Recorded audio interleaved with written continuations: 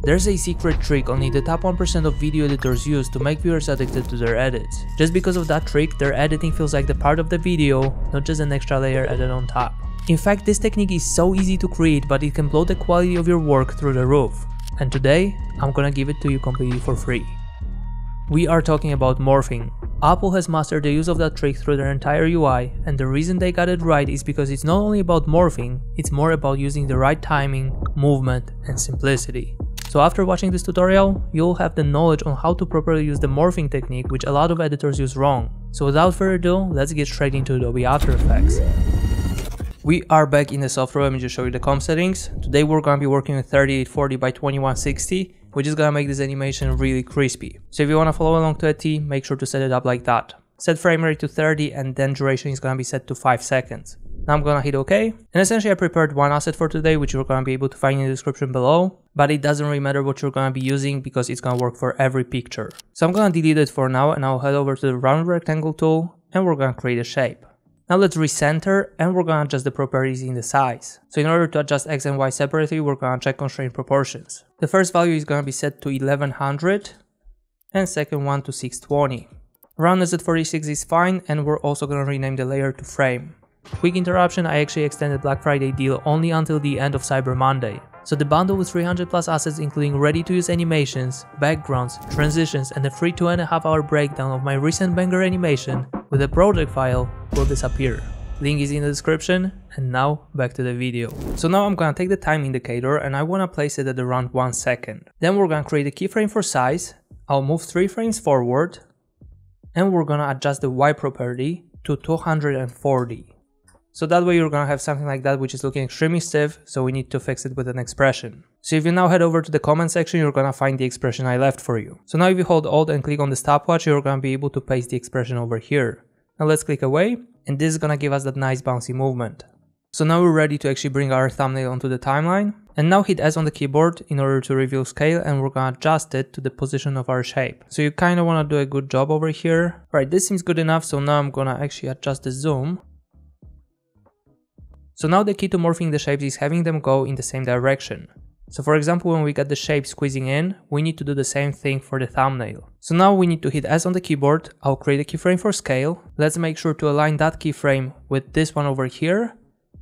And then we're gonna do the same thing as before, so we're gonna check constraint proportions. And with the Y value over here, I'm gonna adjust it to the position of the shape. So now we're gonna have something like that, which is not really looking compelling. So we need to fix some things. So I'm gonna go to the thumbnail over here, and I will trim it to the position of the last keyframe. And then as for the frame, I'm gonna hold Shift, click T in order to reveal opacity. I'll hit the stopwatch, and I'll move it forward. Now let's change it to 0% in the beginning, and let's see what we got. It already looks very nice, but if we turn on the motion blur, it's gonna be even better. And by the way, here's the pro tip: if you head over to the composition settings, then you can go to advanced, you can steal my values for the properties over here. And that way we're gonna have the exact same motion blur. Once we've done that, we need to create the text. So I'm gonna grab the type tool and I'll type in season 5, out now. I'm gonna recenter, and as for the font style, I really like owner's text, so I'm gonna go with this, but you can use anything you want. As for the color, we're gonna go for that hex code. Let's hit OK. And I'm gonna actually duplicate that layer. I'm gonna go to the first one, I'll rename to example, and I'll change the color for clarity. Now I'm gonna take that text and I'll place it a bit higher. And now what you wanna do is head over to the second text, and here we need to create words separately. So we need to make individual layers for each word. So in order to do so, I'm gonna double click and then I will delete that part. And you can actually make sure to set the paragraph to the middle one. That's gonna be easier to control. Then I'm gonna recenter the anchor point and I'll move it over to the left. And now this is important, you want to place it in the same position as the upper word, so that's where the upper text comes in handy. Now before we create another word, we're gonna head over to the expression over here, I'm gonna copy it, and I'll go to the position in our season. So I'm gonna alt click the stopwatch and I'll paste it. Now once you've done that, you can duplicate that text, move it over to the right, and change the text to 5.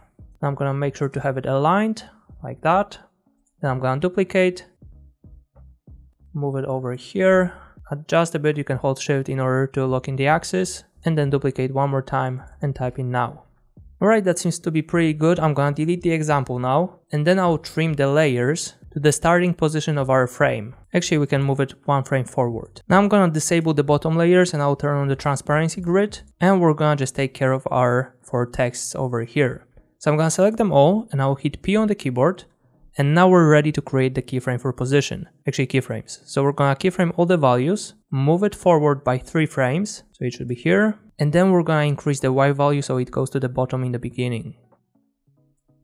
So that way you're gonna have something like that. And now we're gonna just have them 1 frame apart. So we're gonna have something like that. And now we're gonna bring back the other layers. And this is important. You can notice that we got the text beyond our frame. So what we're gonna do is head over to modes. I'll select all the 4 layers and I'll drag the pick whip to our frame. And remember to drag the pick whip from track matte, not from parent and link over here. Then as you can notice, our frame disappeared, so we need to enable it again. I'm gonna turn off the transparency grid, and if you take a look, it stays within the frame. So here's our effect, and now we also need to turn on the motion blur for our text. So this is an extremely cool morphing effect together with the bouncy text. This is literally a killer combo. But now one thing we want to do with the thumbnail is add exposure effect to this. And we're gonna place a keyframe for exposure, hit U, and then we're gonna light it up just a bit. Right, it might happen a bit later, and this is gonna look pretty cool. If you added a pointer over here, it would imitate clicking effect. I actually did it in one of the intros for one of my previous tutorials. So theoretically you could leave it like that and here you have the final effect, but we're gonna spice it up a bit more. So I'm gonna right click, go to new, null object, and we're gonna rename to all. Now we're gonna select all the layers over here apart from the null, and we're gonna use parent and link and attach it to our all layer. So now with the help of this we're gonna be able to control everything. And now something we wanna do here is place a keyframe for position, then hold shift click R in order to reveal rotation. We're gonna place another one, and then I'm gonna move over to the beginning, and we're gonna drag it lower, and then we're just gonna rotate it a bit. Now I'm gonna select all the keyframes over here, right click, go to keyframe assistant, and we're gonna press on easy ease. So once you've done that, make sure to go to the graph editor, and we're gonna push the peak towards the left. Just like that. So this is a pretty cool effect, you can always extend it. So whenever we got a little bit of momentum over here, it might look even better. So this was just an extra tip, you can always use it if you want. And actually I use that morphing technique for some of the assets in Motion Essence. So for example, if we go over to the messages and we grab mail onto the timeline, let me just solve it out.